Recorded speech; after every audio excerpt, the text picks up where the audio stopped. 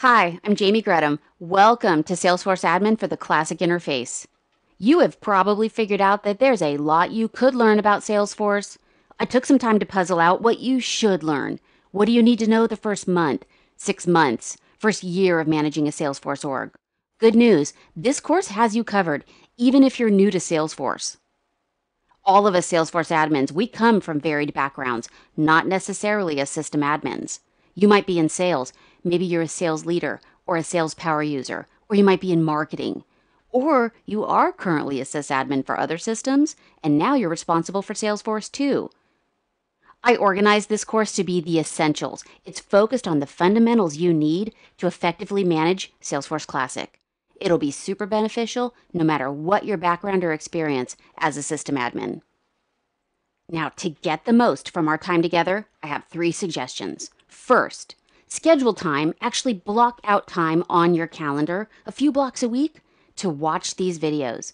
They can be watched on a computer, on a mobile device, on Apple TV. Wherever you decide to log in, protect your space and time to learn and practice what we cover. Second suggestion, many of the videos in this course, like 90% of them, they have hands-on practice. Plan to do all the hands-on configuration, all the exercises. You'll get the most out of this process if you try it yourself. Many of our learners actually watch the videos on one device or display and then practice on a second display or on a whole separate system. Oh, and did you know the videos have speed controls? So you can start by watching and listening at like 1x speed, but if you can process information faster than I can talk, feel free to speed it up or slow it down if that works better for you. And third, let it sink in that you're a Salesforce admin. That's a big deal. Dive in and have fun with this.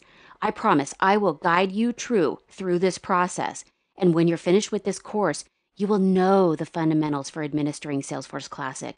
You'll know your way around the Classic interface. You'll feel more confident fielding requests and answering questions, creating reports, and making customizations. One more consideration as you work your way through the videos.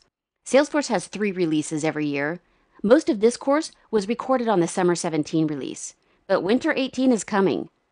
And those releases will keep coming, so don't be alarmed if some of the screens in the videos look a bit different from the version that you're working with. If any future releases have updates that affect anything I've covered, I will update them appropriately. Well, I know you're eager to get started, so I will meet you in the next nugget. I hope this has been informative for you, and I'd like to thank you for viewing.